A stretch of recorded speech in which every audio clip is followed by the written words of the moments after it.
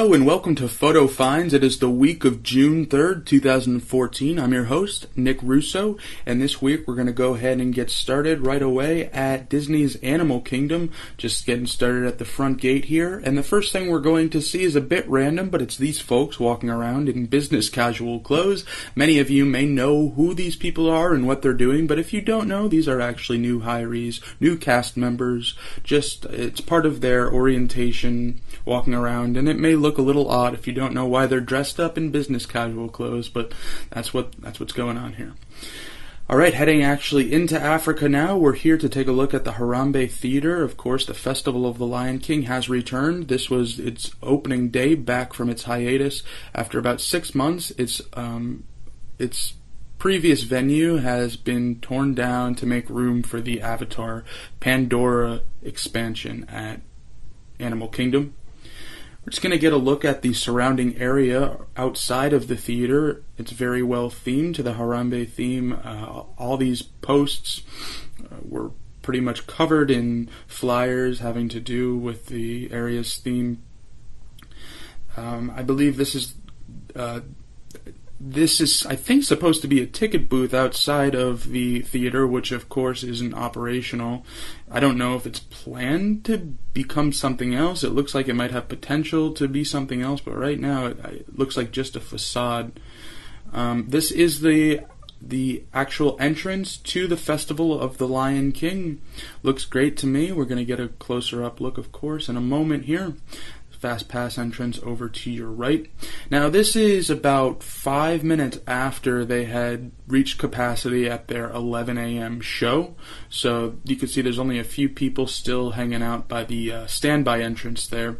Those people didn't get into the 11 o'clock show. There also was standing room available, so you don't necessarily have to get a seat to see the show.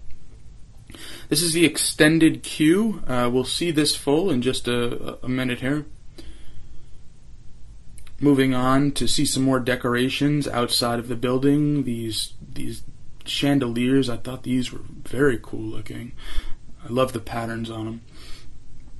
More of the signage that was decorating all of the telephone poles and the electric poles. They have to do with things in the area, and they have to do with things not in the area. But some of them are themed to the restaurant, that's what I mean, and to the Festival of the Lion King itself, and the bar in the area as well. Here's the new restrooms building, also very highly themed, looks great to me. Over to your left, you can see a bicycle there chained up, as if somebody left it.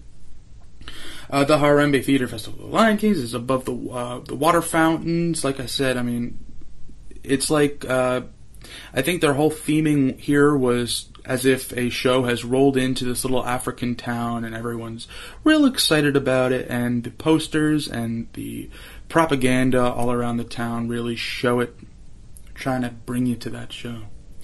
Alright, now here you can see this sign. This is outside of that little ticket booth area that isn't operating as a ticket booth. I don't even know if that's what it's supposed to be. That's what it looked like to me. You can see this this little plaque here that says, I'm not even going to try to pronounce that. It is in an African language, perhaps Swahili. That's the whole Lion King theme, the Swahili language. I'm not going to pronounce that, but I did look it up, and what that means is pretty much don't lean on the wall. Do not lean on this wall. Alright, and that's just a wider shot of that area. You can see that a lot of the plants and the trees around the area still have their braces on them, just to keep them, stable until they are fully matured. This is the exit to the Festival of the Lion King. You can see they have 3 different types of doors. They have this medium door, this very large door in the center, and over to the right, this green door. It's the more standard sized door.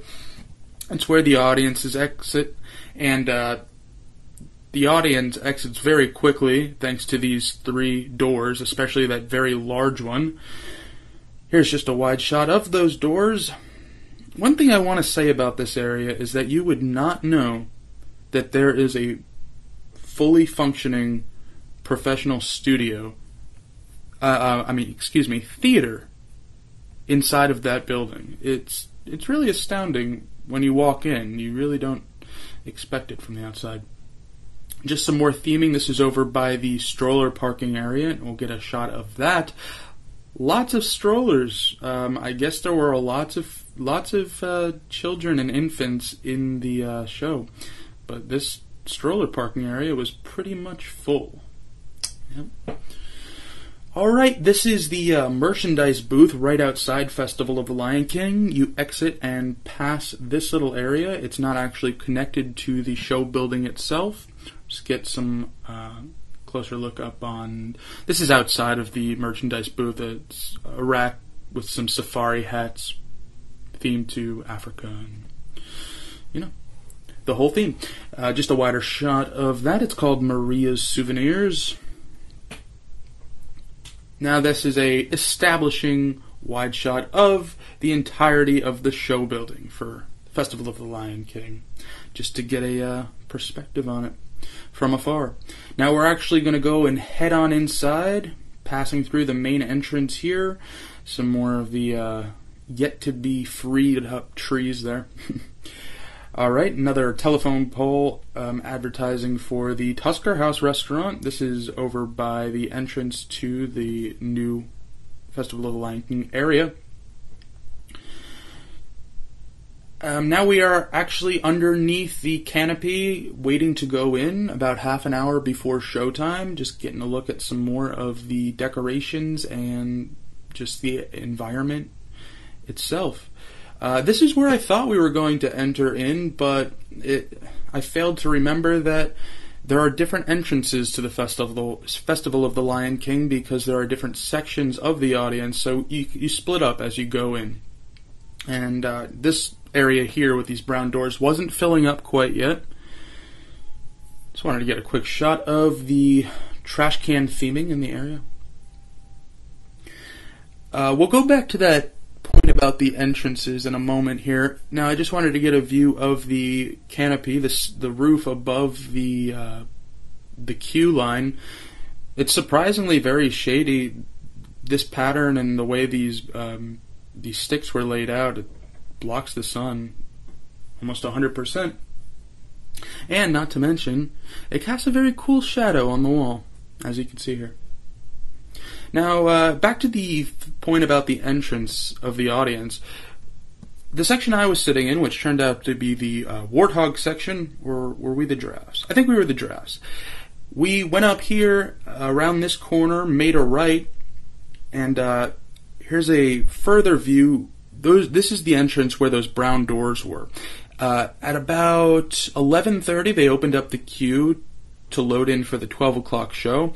They loaded our area first, which, like I said, turned out to be the giraffe section. Then they loaded up this area outside of the brown doors. And they kept cutting off the areas with ropes. Once that one area would fill up, they would start loading the next, and so on and so forth. And this is a picture of a cast member, doing just that, sanctioning off and determining where the audience needs to go and what has been filled up already. At about 11:45, I believe this was 15 minutes before showtime, it was getting very filled up. And this was about 11:50, right before the line started going in. Looked like they were almost at capacity. And then we started moving up the ramp here, and despite it being only 11:30 in the morning, they had these lights on. Maybe these flash. I didn't notice if they did flash to let the audience know that they were about to start loading. That's what I can guess, but I didn't see it myself. Heading up around another corner to the right, they brought our whole section into this tiny little exit door around the back of the theater, and I don't know if this is going to change. I would imagine it would, but I don't see them loading in an entire section of the audience to this one tiny little door forever. There's a closer look of it. Just wanted to grab a shot of this. There are 4 sections to the audience, as I mentioned before. There always have been, even in the other theater, but only one of those sections is larger than the other 3. This is a shot of the second half of our section. There's a front section, but as you can see here in this shot, the 3 other sections only have one little area for seating.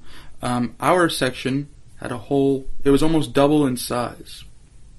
Alright, and now the show itself has begun, and I'm not going to walk through the show scene by scene. If you have seen it, I'm sure you know what the show's about. If you haven't, then I don't want to spoil anything for you. I'll just give you a quick briefing of what's going on, the song titles, and just to show that nothing really has changed. You know, the show starts off with the Masters of Ceremony doing their audience interactions, introducing each section to their animal that they are meant to be affiliated with. The show begins with all the different animals and characters coming out. The floats come out with the robotic animals on them. They do their first numbers. The tumbler monkeys do their routine. Be prepared with the fire twirler, as always. Very stunning. Can You Feel the Love Tonight with the aerial act.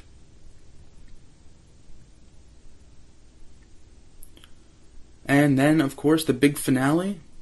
Just as stunning as ever, but like I said, it was just a lot more vibrant than I've ever seen it before, and that probably has to do with, their 6-month hiatus and just, having a chance to revamp everything. Who wouldn't?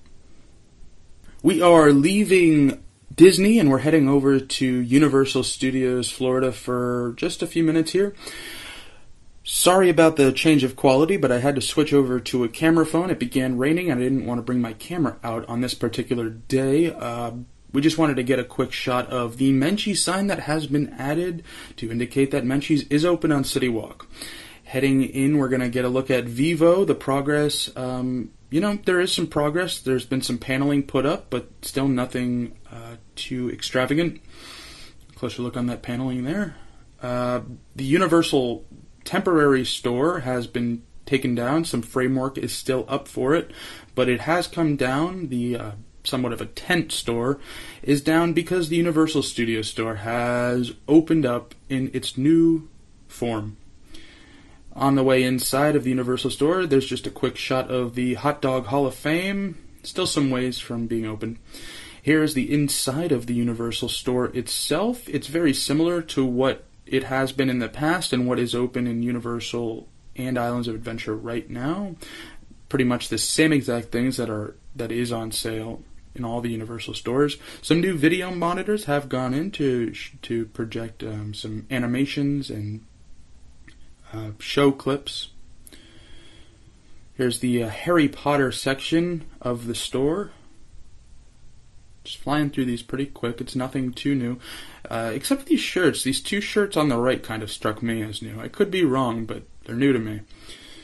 The store is lit with these lights, these 1Ks they look like, with barn doors, of course sticking with the film and cinema theme.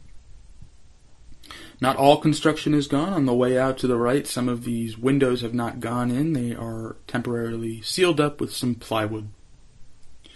Just another shot of the store and the framework for the old tent. Heading up real quick to get a look at Menchie's. The sign for Menchie's on this arrow display has not gone up yet. It will soon, though. There's Menchie's itself. It is a self-serve frozen yogurt shop, if you didn't already know that. They have about, I believe, 8 machines there. 2 flavors each, and 1 in the center. Gives you a total of 16 different flavors, and you pick your own toppings and weigh it to determine the price. Didn't seem too busy when I was in there, but that could change. Perhaps it's more of a nighttime treat. This is something I had never seen before. The weather made all of the boats go out of commission for a time being. This only lasted for a little while. They did go back, but when the weather is, unfavorable, they do put this sign out and stop boats from transporting guests in between the hotels and CityWalk.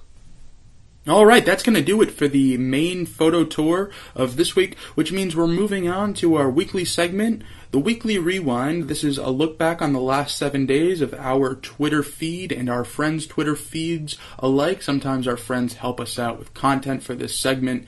With that said, we're going to go ahead and get started. Last week on May 27th, we caught a glimpse of Creature the House Elf peering out of the windows over London and Diagon Alley. Very creepy stuff. He's a robot up there. Very cool, yeah. yes, but still pretty creepy. May 28th, thanks to Theme Park Review, we saw a new Magic Kingdom guide map featuring the Seven Dwarfs Mine Train. It's official. If it's on the map, it is official. May 29th, we saw a glimpse of one of the appetizers that will be offered at the new Harambe Nights event at Animal Kingdom called Lion Chow. Here's a look at it. Maybe you want to get out there and taste it for yourself. May 30th, the new Starbucks in downtown Disney opened its doors at 2 p.m. on May 30th. It's always nice to have a Starbucks around. Can't get enough of them, I suppose. May 31st, thanks to BioReconstruct, we saw a new wing being installed on the Dragon of Gringotts Bank in the Wizarding World. This thing's coming together piece by piece, very quickly, and soon enough, I'm sure it'll be breathing fire for all of our delights. And on June 1st, finally, last day for our rewind, we saw some new Marvel-themed tumbler mugs now available for purchase over at Universal. Alright, that's going to do it for this week's Weekly Rewind. That's going to do it for this week's Photo Finds. Thanks for stopping by. As always, my name's Nick Russo, and until next week, have fun.